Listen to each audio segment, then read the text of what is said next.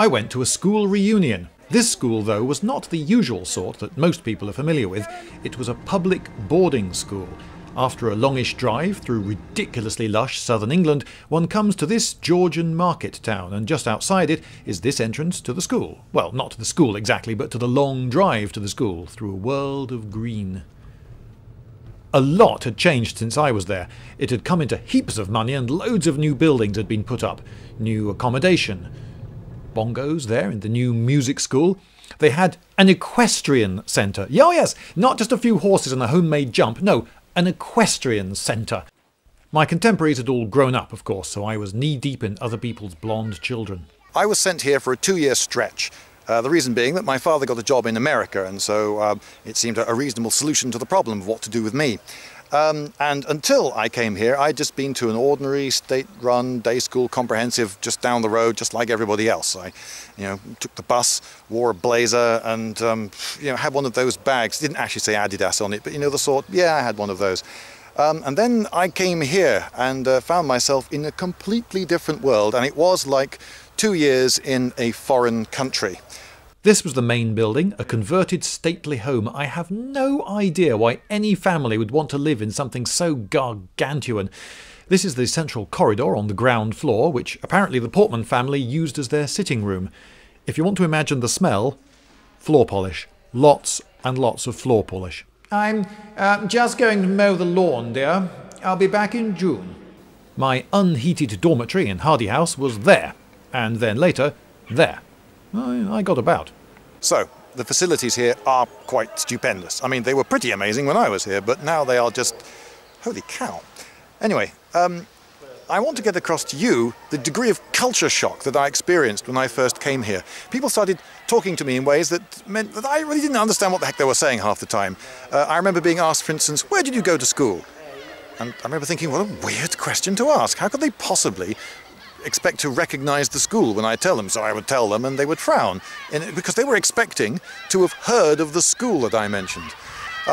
Here's another thing, the school book. It's a book which contains the names, addresses and telephone numbers of all the parents of all the children in the school, and everyone got a copy. I was quite shocked. I mean, at the school I'd just come from, I was really glad that the other kids at the school didn't know where I lived.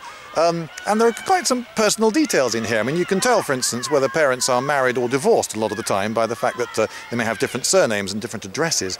But it was considered just a convenient thing, and actually, once I got used to the idea, it was just a convenient thing. I never heard of its ever being abused by anyone, and it often came in pretty handy. So, the school book, that was a bit of culture shock.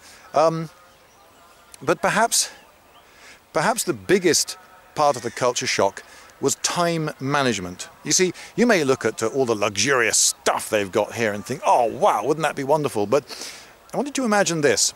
At a particular time, every day, you have to go to bed in a particular place with a load of particular people in your dormitory. You don't get to pick those people, they're just the people you have to sleep next to, and then you have to fall asleep, no talking after the lights out, you understand? And, alright, there was some, but you weren't supposed to. And then you were supposed to stay in bed until it was time to get up. You weren't allowed to wander around in the night. Night wandering, oh yes, that's what it was called, was strictly forbidden, and the punishments for it were quite harsh. Then, at a particular time, you got up, got dressed in the school uniform, and then you had to go to a particular place to eat a particular breakfast, with a particular sitting, and perhaps even on a particular table. And then you would have to do various duties like emptying bins and so forth, and then you would have your first lesson of the day, then the second lesson of the day, then the third, and then there'd be break time, which was, again, pretty regimented, and you probably had a few things to do during that break time, and then more lessons, then lunch, and then you would have assignment periods where you were supposed to go to a particular place and work on a particular thing with particular people. And then you would have games. Games was at least 3 times a week, which I suppose if you're really sporty is good, but for the less sporty was less good.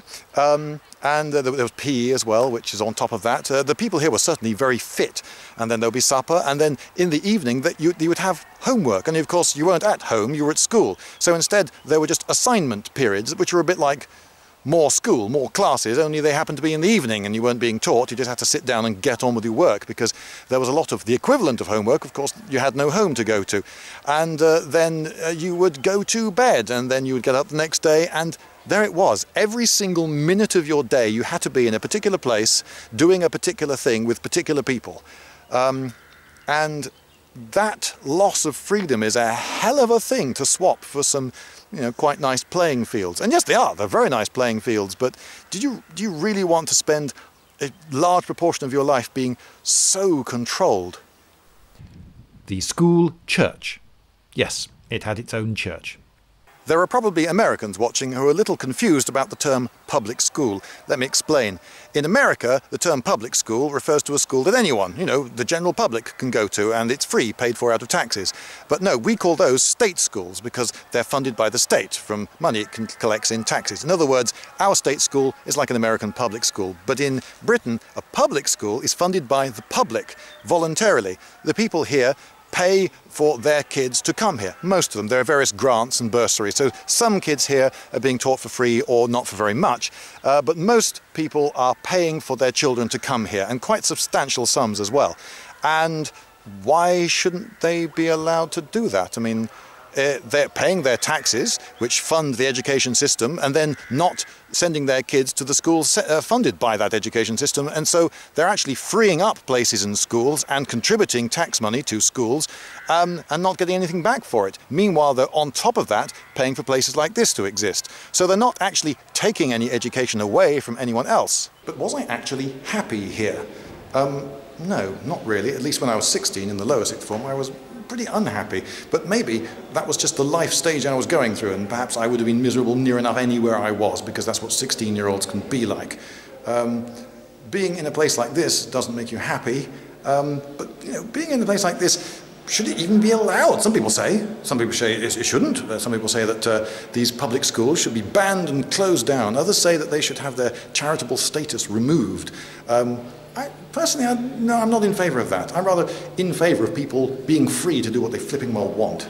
And some people choose to pay for schools like this. But you may argue that there are privileges to coming from a school like this, and that people shouldn't be allowed to have these privileges. Well, what privileges exactly? I mean, there's the privilege of perhaps better sporting facilities and so forth, but if someone's willing to pay for something nice for their kids, like better sporting facilities or a trip to Disney World or whatever it is, should they not be allowed to do that? Should other people who don't go to public schools be forbidden from sending their kids to Disneyland? But I'm not a product of the boarding school system. I just had what amounted to 2 years in a foreign country.